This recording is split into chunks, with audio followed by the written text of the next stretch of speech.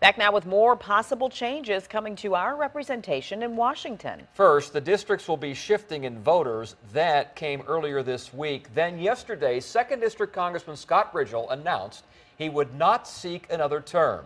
Now, a name already familiar in the area says he might jump districts. 10 on your side's Andy Fox has a look at this political shakeup going on. Andy?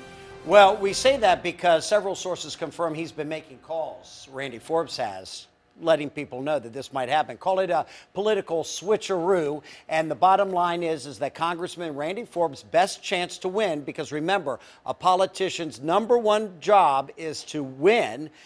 His best chance to win might be to jump districts and Congressman Forbes is actively considering a bid for Congress in the 2nd District. That from former head of the 2nd District Republican Committee, Gary Byler. He'd have substantial support. One, Congressman Forbes has an excellent reputation as being a solid, principled member of Congress. Look what redrawn lines have done to Forbes' once conservative 4th District. Now whites make up 63% of the district, blacks 33%. Proposed district, whites 51%, blacks up to 43%. Blacks traditionally vote Democratic, and the new district includes large Democratic areas of Richmond, Petersburg, and Charles City County. Under the new lines drawn by the Court of Appeals, the 4th District does not look very favorable to the Republicans. Look at the 2012 presidential election numbers from the new 4th District. President Obama got 61% of the vote, Mitt Romney only 39% of the vote. Congressman Scott Ridgell deciding not to run, likely through Randy Forbes a political lifeline. It would not be a guarantee for Congressman Forbes,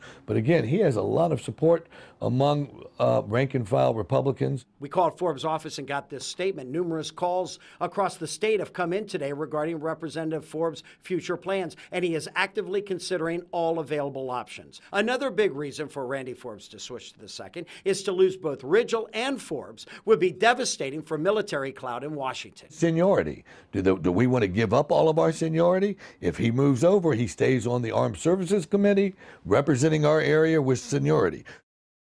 Now, we want to point out that the final lines will be reviewed by the U.S. Supreme Court.